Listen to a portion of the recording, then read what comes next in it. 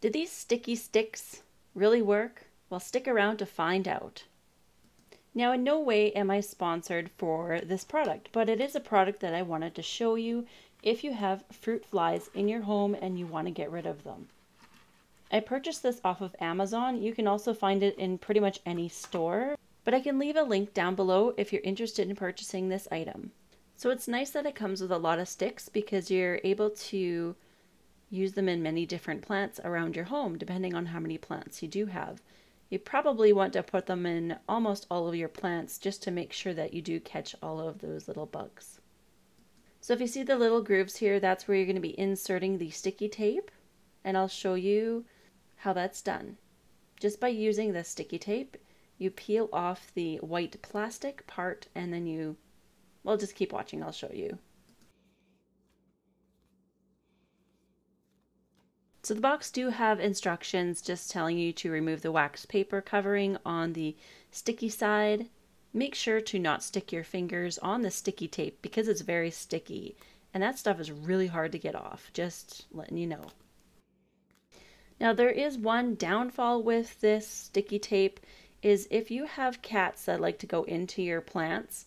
I have a cat that likes to go into my plants and he actually gets stuck on this fly tape. So if you're not into getting this stuff, if you'd like to check out my last video, it's actually more pet friendly. I'll leave that link down below so it's easy to find and access. It's a lot less dangerous for your animals. And then they won't get their hair stuck on this and carried around the house and get everything sticky and your hands get sticky and it kind of creates a mess. So make sure to keep these away from your pets or even children. So you can see the one side is pointy and that's the side that I'm holding on to. You stick that into the ground and you can also put on more sticks if you just want a taller bug trap. And then just add fly tape.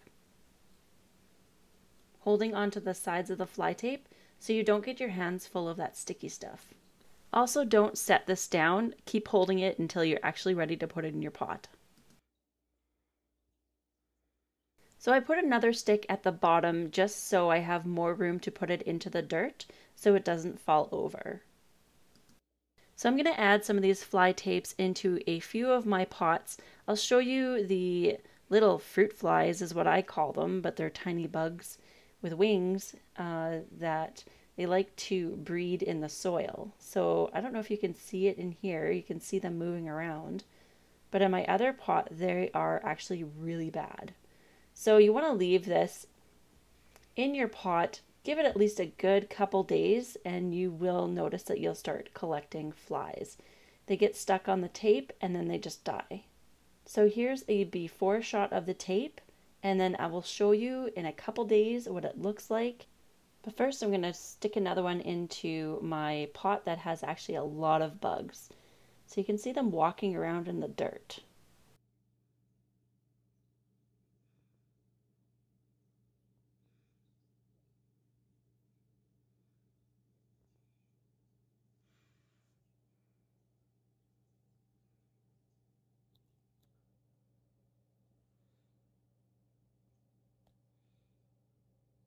So it's been just a couple days and here are the results for the flies. They got stuck on the sticky tape and you probably can leave it there until it gets quite full because you want most of your bugs gone.